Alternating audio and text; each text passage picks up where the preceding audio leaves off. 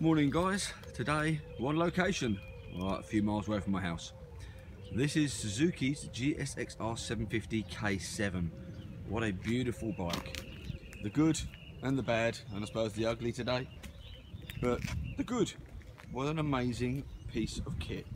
Love the bum on it now with the indicators. Got a tail tidy there. The exhaust notes, quite enough to start outside your house.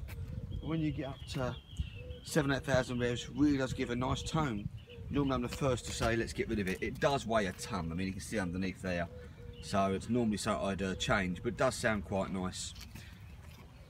Engine wise, well, it's a 750. The 600s were 94 brake horsepower. This one is 154. I mean, that's 60 brake jump. That's massive. The 1000cc does try and kill you. Is only a little bit more, I think 30 odd brake more. So why would you go for that? You may as well be sensible and go for 750. Cheap to insure, cheaper to buy, a lot more fun. Indicators on here are obviously in the wing mirrors, and that looks quite nice as well. When you get rid of the indicators, you know, it's something that people change all the time. I still like big indicators, so I'm quite happy with the way they are on this one. The front end looks nice. This has got two side lights here. The K8 and so on gets smaller. I mean, these really are small bikes, if I'm honest with you. If you go back to the old K1s and so on, that were pretty massive. I mean, I still love them, don't get me wrong, I like being big on the road. You can literally see that they've used all the technology at the time and then just stuck it into this road bike from the track. Beautiful bikes. Gear change is lovely, brakes are spot on, you can't knock the brakes at all. Seating position, well, I suppose we're getting on to the sort of bad now, aren't we? 5'8", brilliant, you know, they're great bikes. I see some big old lads riding these and I wonder how they must be really scrunched up a lot. Gotta go for the bad bit. Okay, something like here, when you're a young lad, you know, and you've got lots of hours in the bedroom, that's great for your wrists, but as an old man, your wrists do hurt you a little bit. Maybe it's a lot more riding you will get used to, and then I suppose they'll be fine then. But at the present minute, yeah, my wrists are aching a little bit, but you've seen my other reviews on the BMWs and Triumphs and so on. I did have the old K5 600s, and they were nice little bikes, but this is a big improvement. Lightweight, you can just throw this around, you know, running or on the road. It really does bank beautiful, ride beautiful. On here the guys fitted some nice sticky summer tyres, and again, you know, hasn't really gone far over. That was me yesterday, just moving over slightly. The problem is in the rain, definitely, you know, I have to be careful there because I ride all year round. So either get to change the tyres or just make sure I'm very careful in the rain. This is the next thing. I mean, the tank, tiny, 110 mile, light comes on, and that's another thing. Why, you know, they've got all the technology.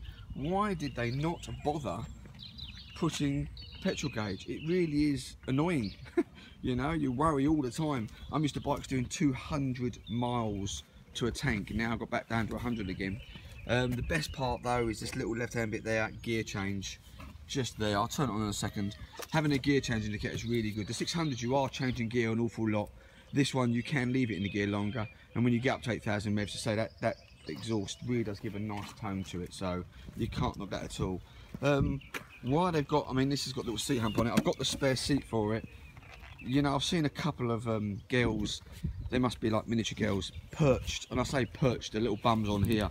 You know, it looks good to go by, but they mustn't be comfortable, and the weight ratio must be odd as well. These really are single, you know, men's bikes. If you want to put someone on the back, then get a touring bike or, you know, a sensible. I still love the FJR 1300s. They've got a lot of power and they're great as well. Anyway, I put a few decals, yes, my fault, I do like my stickers.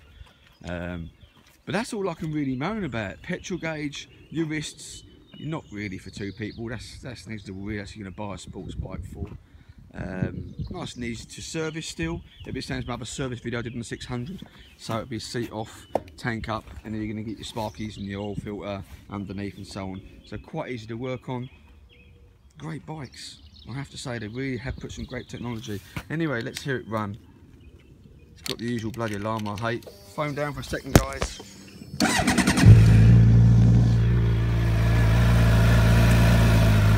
11,000 miles on this one. Temperature gauge is great. There's the gear change I do love. Very really.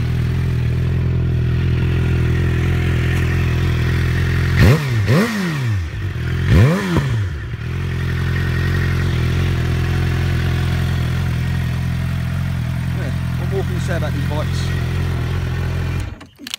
it's got an alarm on it. I suppose you've got to have it. These are quite easy to nick, really, you know. They're so light, if you put a disc lock on them, you can just pick them up, chuck them back in the van. Crash bungs have got to be an essential for all these bikes, really do save you. I know they're a couple of quid. So there you go, nice and simple, guys. Beautiful bike for one person. As long as you've got good wrists and you don't mind visiting petrol stations an awful lot, then the power ratio to it and everything else is so much more fun. They're definitely a bike to look at. So Kawasaki's it. Suzuki Gsxr. I'm sorry, fucking Kawasaki. So used to buying Kawasaki's. I do like Kawasaki's. I had nothing but a load of there's your alarm, nothing but a load of Suzuki Gsxrs lately. So anyway, Suzuki Gsxr 750K7, 57 plate. Beautiful bike, cheap. I'd go and get one if I was you. Right, I'm off for a nice little ride today. Gonna have to fill it up again. And there you go. Guys, please check out the links on the other couple of bikes I've got here.